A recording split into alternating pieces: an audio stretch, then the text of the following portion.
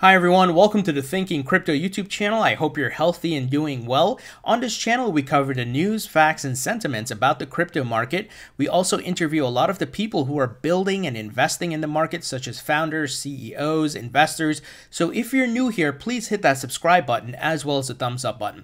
Guys, the world around us is changing very rapidly. We are seeing the current pandemic situation, the economic downturn, is really catapulting the movement of cryptocurrencies and digital currencies, all leading us to the token economy, right?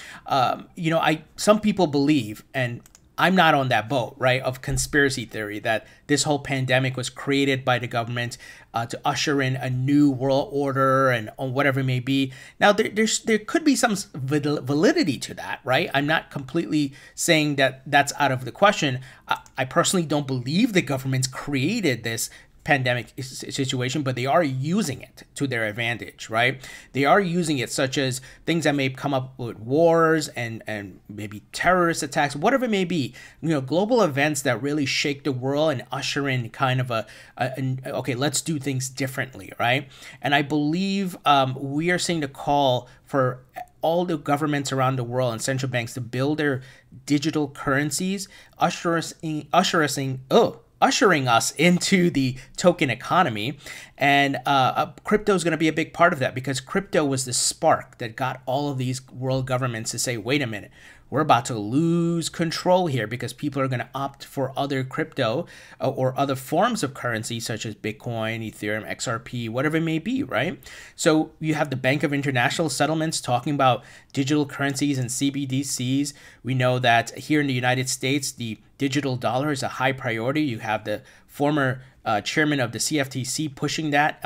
We saw in the stimulus bills recently that there was accommodations made for a digital dollar.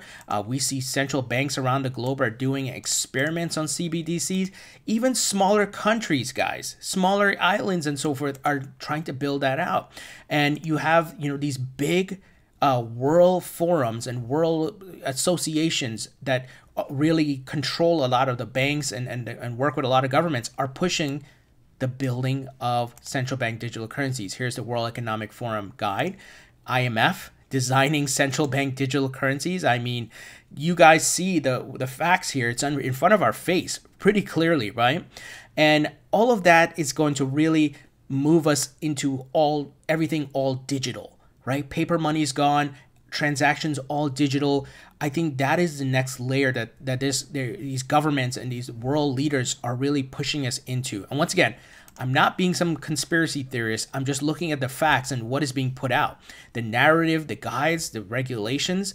And once again, cryptocurrency sparked this whole revolution.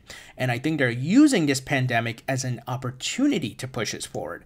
And we see people who are from traditional financial world, even other industries, are recognizing what's happening. The constant printing of money and how that is not sustainable. And many are advising to buy gold, silver, Bitcoin, like Robert Kiyosaki, right? A very well-known, successful entrepreneur, author, and so forth. And many others are recognizing what is taking place. So a new world setup, a new monetary system is coming. And this is going to be beneficial for cryptocurrencies, because CBDCs validate the crypto asset class, because people would say, well, it's not tangible, right? It's not tangible. And if you move digital, or I should say fiat currency, to a digital format, in a token format, people will start to understand, oh, well, yeah, money can exist in this format as long as the technology behind it verifies it and puts the guardrails, blockchain technology, right? And that will open people's minds and understanding to that. It also builds more interoperability with cryptocurrencies, the ease of exchanges, buying and selling in different currencies. And also we see a lot of tokenization taking place, guys. A lot of tokenization of real estate, stocks, different assets, commodities.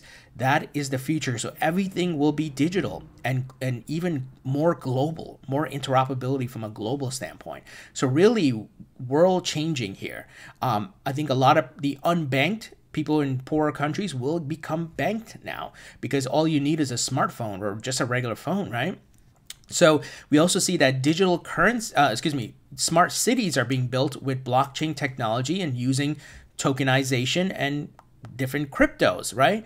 If you guys recall, if you've been subscribed to this channel, we talked about this news like 2 years ago, where a cryptocurrency millionaire is building a smart city in Nevada near the Tesla and Apple plant, I believe, or some of those big companies are out there, and it's going to be powered by Ethereum.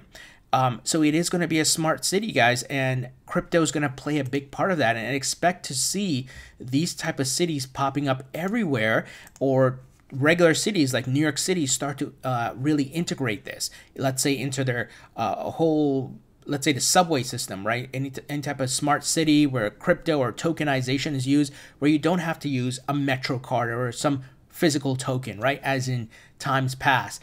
Now everything will be digital. It is a brand new world. Like I said, I'm not trying to go down that conspiracy rabbit hole here, but I don't believe the government started this pandemic, but I believe they're using it, as they have used crisis and different issues that popped up in the world to their advantage to push a new movement, a paradigm change taking place, right, guys?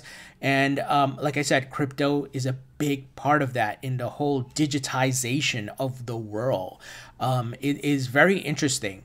And I know some people are like worried about, well, now they can track you with everything. And yeah, that is going to be a problem, right? But that's where crypto does offer kind of the alternative solution. Okay, I don't want to use the digital dollar because they're going to know how I spend it and what I do with it.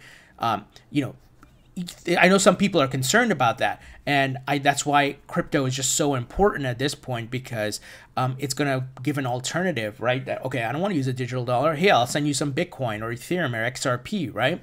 Rather than send you some digital dollar. So these are things that we have to see how they unfold, but the world is changing, and I hope you guys recognize how big of an impact crypto is having.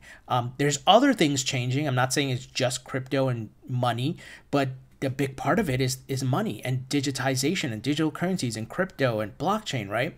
I think just a new world is ahead, and I'm glad I'm here early. I'm glad I'm holding the crypto that I am at the low prices that I have, and I think it's pretty clear what's taking place here. The token economy is coming. Now, guys, we want to wrap it up here with one item. I've added Tezos to my portfolio. I think I've shown you guys that. And through Coinbase, if you guys didn't know, they have a staking service. So I'm currently earning Tezos by just leaving some Tezos on Coinbase, staking it there. I have some on my, my hardware wallet and so forth, but I'm leaving some on there to stake, and I'm earning. So just so you guys know, you can earn off of that. Just want to, let you guys know what you can use to earn. And I've been getting my free Tezos, so that's really good to earn free crypto there.